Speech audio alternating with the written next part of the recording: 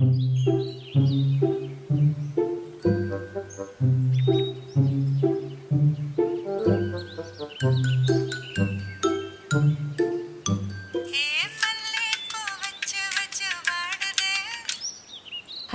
Madam வணக்கம் madam. DC மேட்ரிமோனியா? ஆமாம் sir. Madam பேப்பரில் விளம்பரம் பார்த்தேன். எனக்கு வயசு 32 மேடம். என் பேர் சங்கர். எனக்கு ஏதாவது பொண்ணு இருக்குமா மேடம்? என்ன சார் உங்களுக்கு நீங்களே பொண்ணு தேடுறீங்க? இல்லை மேடம், அப்பா அம்மா இல்லை, கூட பிறந்தவங்களும் யாரும் இல்லை, அதான் நானே பார்க்குறேன் மேடம். அப்பா அம்மா கிடையாதா? மேடம் பொண்ணுக்கு அப்பா அம்மா இல்லைன்னா கூட பரவாயில்ல மேடம், நான் கல்யாணம் பண்ணிக்கிறேன் மேடம். சார் திருச்சியில் ஒரு பொண்ணு இருக்கு, 10th பாஸு. உங்களுக்கு ஓகேவா? ஐயோ எனக்கு பொண்ணு கிடைச்சாலே ஓகே தான் மேடம். 10வது படிப்பெல்லாம் என்னது இருக்கு? அப்படிங்களா? Okay okay sir. மேடம் அந்த பொண்ணோட ஃபோட்டோ எனக்கு அனுப்புறீங்களா? சார் முதல்ல நீங்கள் உங்கள் ப்ரொஃபைல் அனுப்புங்க சார். நான் பொண்ணு வீட்டுக்கு ஃபார்வேர்ட் பண்ணிவிட்டு அவங்களுக்கு பிடிச்சிருந்துச்சுன்னா அதுக்கப்புறம் நம்ம ஃபர்தராக பேசலாம். சரி ஓகே மேடம், இதோ உடனே அனுப்புகிறேன். இதான் உங்கள் வாட்ஸ்அப் நம்பரு? ஆமாம் சார்.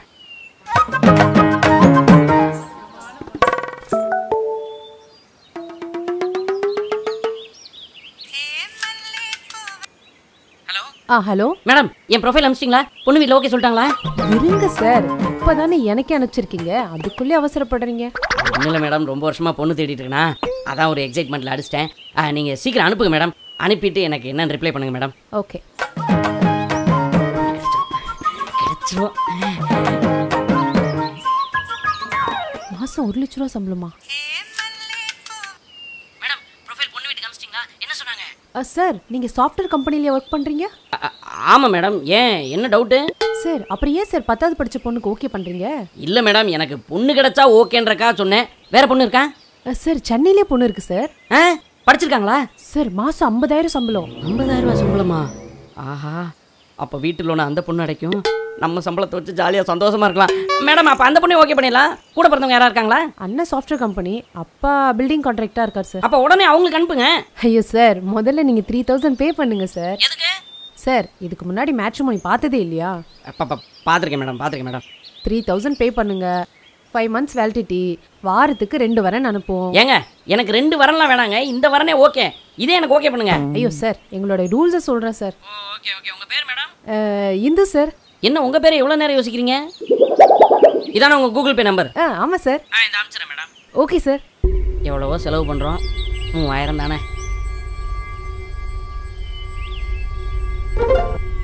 நீங்கள் டயல் செய்த எண் சுவிட்ச் ஆஃப் செய்யப்பட்டுள்ளது.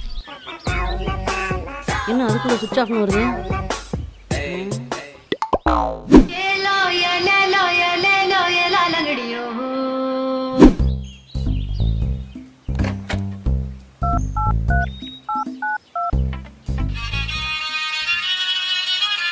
Hello sir சங்கருங்களா? ஆமாம் சார். நீங்கள்? சார் நாங்கள் டிசி மேட்ரிமோனி கஸ்டமர் கேர்லேருந்து பேசுகிறோம் சார். சார் இப்போ தான் இந்துன்ற ஒரு பொண்ணுக்கு 3000 போட்டு விட்டேன் சார். ஃபோன் சுவிட்ச் ஆஃப் ஆயிடுச்சு. எங்கே சார் அவங்க? சார் உங்கள் விஷயமா பேசுகிறதுக்கு தான் வரதாங்கிற பொண்ணு வீட்டுக்கு போயிருக்காங்க சார். சார் பொண்ணு வீட்டுக்கு ஏன் சார் போகணும்? வாட்ஸ்அப்லேயே ஃபோட்டோ அனுப்பலாம்ல சார். கம்பெனி ரூல்ஸ்னு ஒன்று இருக்குது சார். சார் கொடுத்த 3000 ரூபாய்க்கு ஒரு 2 வரனாவது அனுப்பிச்சி விடுங்க சார். 2 வாரம் தானே? ஆமாம் சார், நல்ல அடக்கமான பொண்ணை அனுப்பிச்சி விடுங்க சார். அதுக்கு நீங்கள் கண்ணமாப்பேட்டை சுடுகாட்டுக்கு தான் போகணும். ஏன்? அங்கே தான் நிறைய அடக்கமான பொண்ணுலாம் இருக்குது. மதுரை வீரன் தானே. சார் வரணும் அனுப்பிச்சி விடுங்க சார். தோ அனுப்பிச்சி விட்றேன் sir.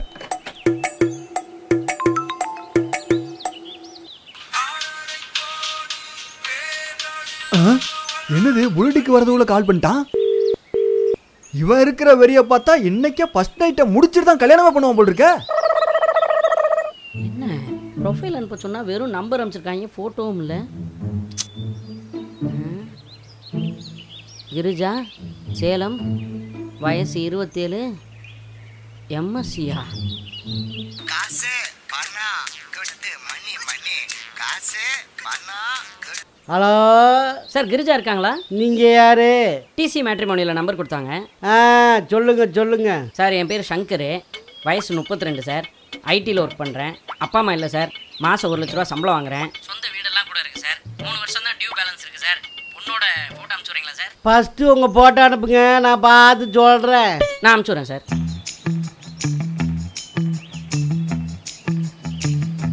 A few moments later. Hello, photo பார்த்து டம்மு சைஸ் இருப்பீங்கட்டுக்கு, ரொம்ப கம்மியாக இருக்குது உயரம். ஹைட்டு தான் சார் கம்மியே, மித்தபடி மூளையெல்லாம் ரொம்ப பெருசு சார். பொண்ணு அதெல்லாம் எதிர்பார்க்காது. வேற என்ன சார் எதிர்பார்க்கும்? மாப்பிள்ளைக்கு அப்பா அம்மா இருக்காங்களான்னு எதிர்பார்க்கும். இந்த பொண்ணு உங்களுக்கு செட் ஆகாது. கோயம்புத்தூர்ல ஒரு பொண்ணு இருக்கு, அதை வேணா பார்க்கவா? அப்ப நீங்க யார் சார்? நானும் ஒரு புரோக்கர் தான்ப்பா. கிருஜா உங்களுக்கு என்ன வேணும்? அது எங்க அக்கா மக. அக்கா மாடா? ஏன் சார் உங்க நம்பர் கொடுத்து வச்சிருக்காங்க? அது பதியம் போது கொடுத்தது. ஆஹா. கோயம்புத்தூர் பொண்ணை பார்க்கவா? சரிங்க சார், நீங்க போய் பாருங்க சார். நீ ஒரு 500 அனுப்பிச்சுட்டுப்பா, நான் போய் பார்க்குறேன். சார் வாட்ஸ்அப்பில் ப்ரொஃபைல் அனுப்பிச்சு விட வேண்டியதானே சார்? தம்பி, இந்த மாதிரி விஷயம்னா நேரடியாக போனால் தாப்பா செட் ஆகும். சரி சார், 500 போட்டு விட்றேன். போட்டோ பிரிண்ட் அவுட் போடணும், அதுக்கு ஒரு 200 சேர்த்து போட்டு விடு. ஏன் சார் ஃபோனில் தான் ஃபோட்டோ இருக்குல்ல, அதை காட்ட வேண்டியதானே சார்? ஏப்பா கேடு கட்டையெல்லாம் பார்க்கும், ஃபோனில் காமிச்சா கண்ணு தெரியாது, அதுக்கு தாப்பா பிரிண்ட் அவுட் போடணும். சரி 700 ரூபாயா போட்டு விட்றேன். தம்பி சாப்பாடு செலவுக்கு சேர்த்து மொத்தமாக ரவுண்டாக 1000 ரூபா போட்டு விடு. சரி போட்டு விட்றேன் சார். 2 hours later. ஹலோ தம்பி, நான் கோயம்புத்தூருக்கு வந்துட்டேன். சார், சேலம்ல இருந்து 2 மணி நேரத்தில் கோயம்புத்தூருக்கு போயிட்டீங்களா? எப்படி சார்? ஃப்ரெண்டு ஒருத்தர் காரில் வந்தார், அவர் கூட வந்துட்டேன். டீச்சலுக்கே 1000 ரூபா கொடுத்தேன், நீ ஒரு 500 ரூபா போட்டு விடுப்பா. இல்லை சார், சேலம்லேருந்து தாராளமாக 2 மணி நேரத்தில் கோயம்புத்தூர் போகலாம். சார் பொண்ணு வீட்டில் என்ன சொன்னாங்க? நீ ஐடி கம்மியாக இருக்கேன்னு சொல்லி இந்த பொண்ணு வேண்டாம்னு சொல்லிடுச்சுப்பா. சரிங்க சார், என்ன பண்ணலாம்? மெட்ராஸில் எனக்கு தெரிஞ்ச புரோக்கர் ஒருத்தர் இருக்காரு, அவரை வேணா பேச சொல்லவா? பேச சொல்லுங்க சார். அவர் பேசுறதுனாலே 500 ரூபா கேட்பாரு, நீ 500 ரூபா போட்டு விடு. சரி. என்னடா அவனுங்க உன்னையும் காட்ட மாட்டானுங்க, ஆளும் தெரியல, ஆனால் காசை மட்டும் வாங்கிக்கிட்டே இருக்கானுங்க.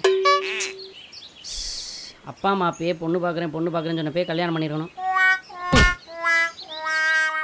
The next day. Hello sir, நீங்கள் சொன்ன லொக்கேஷன் வந்துட்டேன் சார். வந்துட்டீங்களா? ஆமாம் சார். பக்கத்துல ஒரு கன்ஸ்ட்ரக்ஷன் வேலை நடக்குதா? ஆமாம் சார், ஒரு கன்ஸ்ட்ரக்ஷன் நடக்குது. சார் இங்க பாருங்க. தாத்தா வணக்கம். இவர் தான் பொண்ணோட அப்பா. ஐயோ அப்பா. பரவாயில்ல உட்காருங்க. பொண்ணோட அம்மா? பொண்ணோட அம்மா கேரக்டருக்கு தான் ஆள் கிடைக்கும் என்ன சார்? அது பொண்ணோட அம்மா இல்லை சார், சின்ன வயசுலேயே இறந்துட்டாங்க. ஓ சாரி சார், சாரி. பொண்ணு எங்கே இருக்குது சார்? உள்ளே இருக்குப்பா. பார்க்கணும் சார், கூப்பிடுங்க சார். உள்ள காப்பி தண்ணி போட்டுக்கிட்டு இருக்கு. காஃபியெல்லாம் வேணாம் சார், பொண்ணு கூப்பிடுங்க சார். வரும்பா சார் பொண்ணை மட்டும் கூப்பிடுங்க சார், பார்க்கணும் சார். இவ்வளோ அவசரப்படுறாரு? ரொம்ப வருஷமா பொண்ணு தேடிட்டு இருக்காருல, பரபரப்பு இருக்க தான் செய்யும். எல்லாருக்கும் இருக்கிறதா, அதுக்காக. உங்களுக்கு கல்யாணம் ஆயிடுச்சா சார்? யோ இவரோட பொண்ணை தான் பார்க்க வந்திருக்கா. Sorry sir, sorry sir. என்னையா கொஞ்சம் தள்ளி நிலுமா. யோ என்னையா பண்ண போற? சார் நானும் இது வரைக்கும் எக்கச்சக்க பொண்ணை பார்த்துருக்கேன் சார், ஆனால் எந்த பொண்ணுக்கு என்ன பிடிச்சதில்ல. என்ன பிடிச்சிருக்குன்னு சொன்ன பொண்ணு இந்த பொண்ணு தான் சார். அதான் தாலியை கட்டி கூட்டு போலான்னு முடிவு பண்ணிட்டேன். யோ என்னையா மாட்டுக்கு மூக்கணாங்கயிறு கட்டுற மாதிரி எடுத்துட்டு வந்திருக்க? அது பொண்ணையா? உட்காரியா முதல்ல. ஈருகுலையே ஆடி போச்சு. யோ உட்காரியா தனியா பேச வேண்டியது முதல்ல பேசுங்கயா. பொண்ணுகிட்ட தனியா பேசுறேன் சார். தனியாவா? நாங்க இருக்கும் போது இப்படி பாயிர, தனியா விட்டோம்னா பாஞ்சிரியா நீயே. முதல்ல அவங்க அப்பாட்ட பேசியா. சார் நீங்க கல்யாண செலவை பத்தி கவலையே படாதீங்க சார், எல்லா செலவையும் நான் பாத்துக்கிறேன். அது போக பொண்ணுக்கு 20 பவுன் நகை ஏற்கனவே சேர்த்து வச்சிருக்கேன், நீங்க நகையே போட வேணாம். கோயிலில் சிம்பிளா கல்யாணத்தை முடிச்சுட்டு மிச்ச காசை வச்சு நான் ஹனிமூன் போறேன் சார். ஓகேவா? சார் என்ன சார் ஹனிமூன்லாம் சொல்றாரு?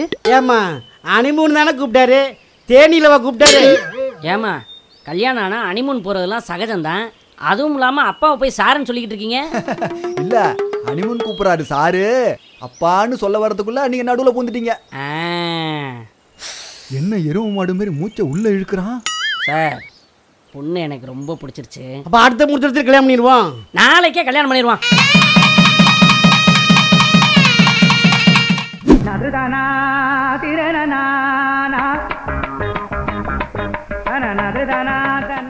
முடியலையே.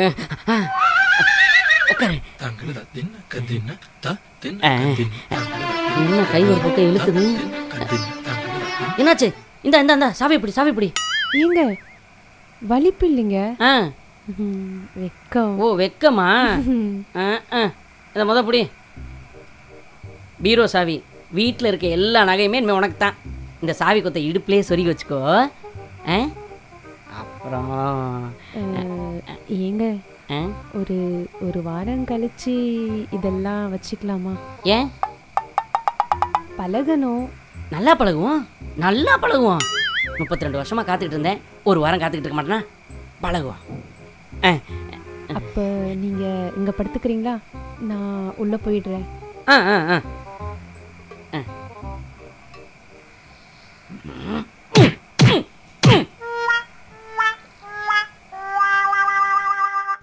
1 week later.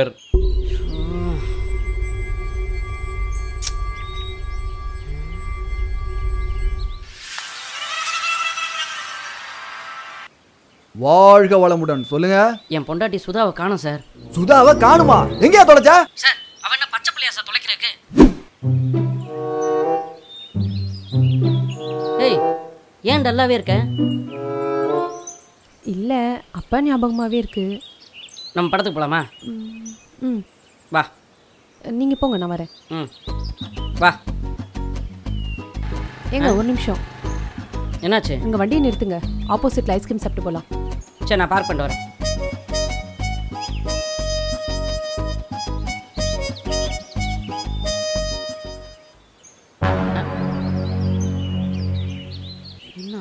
சொல்லுங்க சார், என்ன வேணும்? ஐஸ்கிரீமா ஜூஸா சார்? இங்கே என் பொண்டாட்டி வந்தாங்களா? நீயே யாரும் தெரியாது, உன் பொண்டாட்டி எப்படி தெரியும்? நீங்கள் டயல் செய்த எண் சுவிட்ச் ஆஃப் செய்யப்பட்டுள்ளது. எங்க போனான்னு தெரியலையே.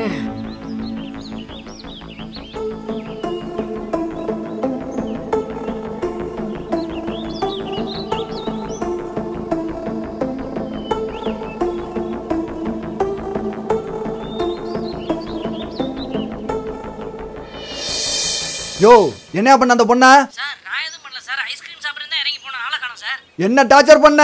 சார் என் சுண்டு விரல் கூட இது வரைக்கும் அவன் மேலே பட்டதில்லை சார். ஓ, அதான் போயிடுச்சு. ஓ அதெல்லாம் மியூச்சுவல் அண்டர்ஸ்டாண்டிங் சார். உங்களுக்கு புரியாது. அவங்க அப்பாவையும் தேடி போனேன், வீட்டில் இல்லை. ஃபோன் பண்ண சுவிட்ச் ஆஃப்னு வருது. அவங்க அப்பா எங்கே சார் இருப்பாரு? அவங்க அப்பா இப்போ எங்கே இருப்பாருன்னு எனக்கு என்னையா தெரியும்? சொன்னீங்கன்னா என்ன சார் தகவல் அவங்க அப்பாட்ட சொல்லணும்ல சார். யோ, பொண்ணு காணாமல் போனது உன் வீட்டில் இருந்து. இப்போ அவங்க அப்பா போலீஸில் கம்ப்ளைண்ட் கொடுத்தாருன்னா அந்த கேஸ் அப்படியே ஓ மேலே திரும்பும். பொண்ணோட போச்சேன்னு அப்படியே விட்டுரு. பொண்ணோட போச்சேன்னு அப்படியே விட்டுரு. பீரோ சாவி, வீட்டில் இருக்க எல்லா நகையுமே இனிமேல் உனக்கு தான்.